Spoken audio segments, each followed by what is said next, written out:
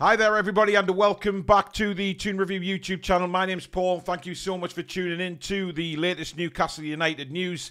A lot going on at Newcastle at the moment, but we'll come to that in a second. If you do enjoy today's video, please do give it the thumbs up. And of course, if you're new and like what you see, why not subscribe? Free to do so, but don't forget to hit that notification bell so you never miss an upload or a live show. Right, as I said, plenty news going on this morning. We'll start off with Malick Thiaw. Of course, we did feature him on the live show last night. We took a more in-depth look at his stats and everything like that. And pretty much 90% of the viewers, I think it was on the vote, wanted to bring this guy in. And if you'd listened to previous media reports, it would suggest that the deal was very, very close to happening. It's hit bumps, and a lot of bumps in the road. Keith Downey tweeted out this morning that Newcastle United had definitely shown an interest in the player, but there was no agreement there. There was no fee agreed. There was nothing agreed with AC Milan, and it was still far down the road for any transfer to happen. Now, since Keith Downey said that, Thiaw's agent has also come out and absolutely denied the whole thing. He's denied that there is any move in place and has actually said that he may stay at AC Milan next season. This is a huge kick in the teeth, I think, for us Newcastle United fans, because we generally thought that Thiaw was going to join the club, and it seemed nailed on. If you were looking at all the other reports that had been thrown about in recent weeks regarding the player, it seemed that his time at AC Milan was coming to a close. Newcastle United were going to put in an offer, and hopefully as well, because of what happened with Tonali, maybe that we could just work out a deal which wasn't quite what Milan originally wanted for Thiaw, and we could work out a slightly lesser deal. However, that ain't happening, guys. It doesn't look like there's any deal in place at the moment, and if there is going to be a deal in place, it's still going to take a long time to get this sorted for any sort of transfer. So at the moment, right now, as I speak and do this video, it's looking very doubtful that Malick Thiaw is coming to Newcastle United. There is still a few media reports suggesting that the deal is still going ahead. But according to Keith Downey, there is no deal in place. And according to his agent, there's definitely no deal in place. Newcastle United, of course, have shown an interest, as I said earlier on. However, that interest is all it is right now, and nothing concrete in there for Malick Thiaw, which for me is disappointing because, you know, we have been slow off the mark this season with bringing players in. I know that Mitchell's just recently come in and things like that, but you look at other teams around us and they have strengthened already. Quite a few signings have been made by the clubs that are expected to be around us next season. But I'm still not panicking yet, guys. I really wouldn't panic yet. These guys know what they're doing. Of course, they'll have different names. They'll have different players to look at. You know, but we've got the whole of August to go yet. So I think there's still plenty to do for Newcastle United in the transfer market. But let's not forget, you know, the squad we have there at the moment is very capable of giving everybody a game. So I'm not too worried about it at the moment. Come back to me the end of August, and if it's still the same signing-wise, then I think we would be a little bit worried. And as fans, probably allowed to ask a few questions as to what the hell's gone on. But at the moment, there's still, what, end of July now, 4 weeks to go of the transfer window. There's still plenty of time for Newcastle to sort some deals out. I do believe that there will be two marquee signings. If that's it, then that's it. But I think there will be marquee signings. However, we're always looking to add to the squad, of course, and we'll always be linked with a lot of players. And one player that we are linked with this morning is a move for William Asula at Sheffield United. Now, Asula is worth £10 million, apparently. 20-year-old. He's at Sheffield United. He's a striker, so, of course, this would be a striker to go alongside Wilson and Isak for next season. But you know what? It's expensive for 10 million quid because he's not exactly proven. He's made 21 appearances in the Premier League already, and he's failed to score and assist in that time. So when you think about it, 21 games, he hasn't scored, he hasn't assisted. Yes, he's young, he's 20-year-old, and maybe the report I'm looking at now says that Paul Mitchell may see him as a great long-term option. And this is what Mitchell's good at, remember. He's got a past record of doing this with players, bringing in youth, bringing them on, spotting a player. So maybe, you know, we put our trust in Paul Mitchell with this one, but at the moment, he ain't scored in 21 Premier League appearances or assists for that matter. But he is 6'4". He's a big lad.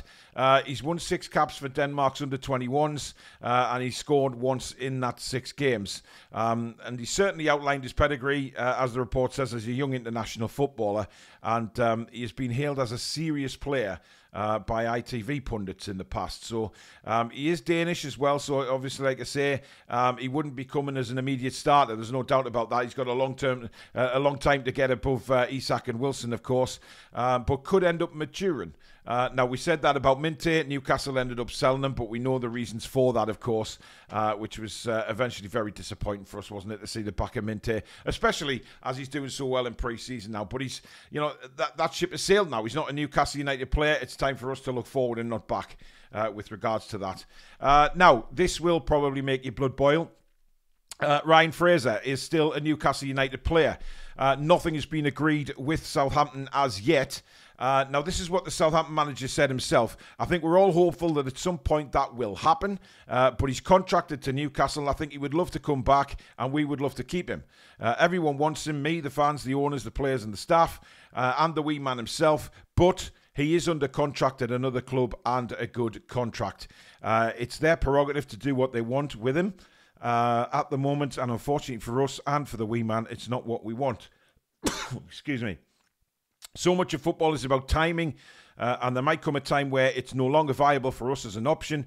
We have to be looking at other people as well. Now, what is interesting in that conversation or the interview with the Southampton manager, Russell Martin, of course, he under contracted another club and a good contract, which that would seriously indicate that last season when he was on loan at Southampton, Newcastle United still covered a lot of his wages, and his wage demands right now, as we speak, are still quite high, and Southampton aren't willing to meet those wage demands. So they're going to have to meet somewhere if indeed Fraser wants to leave.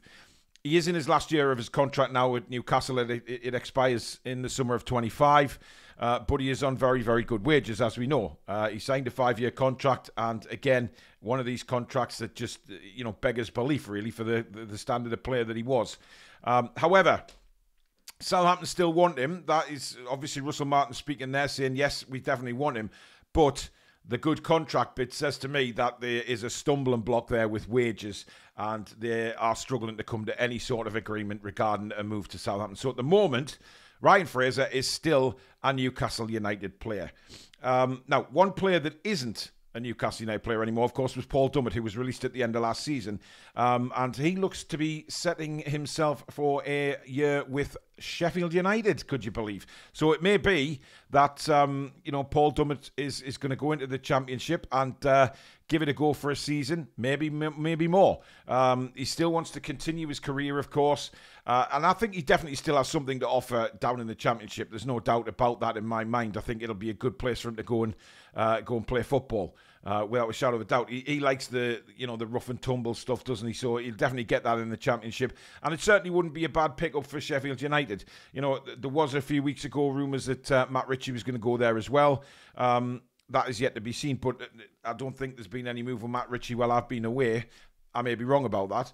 However, Dummett, he looks to be signing very, very shortly for Sheffield United. So best of luck to Paul Dummett. Lloyd Kelly is a player that hasn't featured at all so far in Newcastle's pre-season. And fans have been scratching their heads and asking the question, why? Where is he? Well, it seems like this training style of Newcastle United is back again. Of course, we wondered this about Lewis Hall last season. And, of course, Lewis Hall admitted, and Eddie Howe admitted, that it took a while for Lewis Hall to grasp the kind of training regime that we have at Newcastle United. But Eddie's come out and said that he's very close to playing, is Lloyd Kelly. Very, very much up to speed. But he's just trying to fit in the intense training style. So, of course, we know that many players have come to Newcastle since Eddie Howe's been in charge and have mentioned the training regime and how intense it is. Many people have criticised this, especially last season with regards to the injuries. Was that the reason why we got so many injuries, that Eddie's pushing them too hard in training? The sheer amount of games that we're playing and the training regime doesn't go together. Of course, Bunce is in now to look at that side of things with the injuries. He may well have a chat with Eddie about the training regime, but Eddie himself has said that he is just getting up to speed with the intense training style of Newcastle United. But we should see Lloyd Kelly play one of the friendlies very, very soon. Now, finally, Callum Wilson, of course, yet again on the injury list. And this has frustrated a lot of fans. To be honest with you, I'm still very surprised that Callum Wilson is a Newcastle United player. I did think he would be one of them to leave in the summer, but it seems like they're going to go with Isak as the main guy with Wilson again this season, which kind of worries me. I know, we're looking at Osula, but he's not exactly a rampant goal scorer at the minute, still very young and raw. So if the same happens again this season with regards to injuries to Isak and Wilson, you know what? It just doesn't make any sense to me. Wilson, for me, should have left. We should have sold him. Of course, we still might. I mean, there's still 4 weeks to go in the transfer window. We still might sell him. But for me, I don't know. I'm not confident going into the season with Isak and Wilson, especially with their injury records. But Wilson is apparently out for 5 games, guys. He will definitely miss the opening Premier League game of the season against Southampton. So it's then just a case of wait and see to see if he's back after that. But again, he'll play no part in the pre-season and he will miss the first Premier League game of the season. So you would expect, if he's missing that many games, he's got to then get back on the field, get training again, get up to speed. So he might not be available for the first 4 or 5 Premier League games, which is it's so annoying. It really is. It's so annoying. And it puts extra pressure on Isak as well, because if we're going with 2 strikers again, and I'm not saying that we might not get Osula because he might be the 3rd striker, but he's unproven. And, we need proven strikers at this football club. We needed that last season, and we're taking the risk of it again this season. It's bizarre to me. It's absolutely bizarre. But let me know. Let me know what you think of the Callum Wilson saga. Do you think he'll still be a Newcastle player when the season kicks off? I'm not so sure. I hope not, and I don't mean that any disrespect to Callum, but I hope that we bring somebody else in who knows the Premier League, and Callum is a way to pastures new, because I think he needs a change now with the injury situation. He needs to go elsewhere. We can't put our trust in Callum Wilson. That's what I'm trying to say. I don't know how you feel about it out there, but I just feel like we can't put our trust in that player. I may be wrong about that, but let me know. But there you go. That is the latest news at the moment. Please, as usual, put your comments in below, and I do read them all. You'll know I've read it. If I stick a heart next to it, that means I've read it. I will reply to some, of course, but we get that many. But I do read them all. It's very interesting getting your feedback on the latest news stories as well. But thank you very much for watching. As I said at the start, if you have enjoyed it, please give it the thumbs up. Very, very important for the channel. And of course, if you're new, please do hit that subscribe button. It is free to do so, and hit the notification bell as well so you never miss an upload or a live show. We are so close to 31,000 subscribers. And of course, don't forget to vote for the Toon Review in the Football Content Awards. That link is pinned at the top of the description. If you haven't done so already, just fill your details in, and if you can vote for us in the Best Club Content Creator - Premier League. So that's Best Club Content Creator - Premier League. I would very much appreciate it. So thank you for watching, guys. Enjoy the rest of your day, and we will see you very soon. Take care.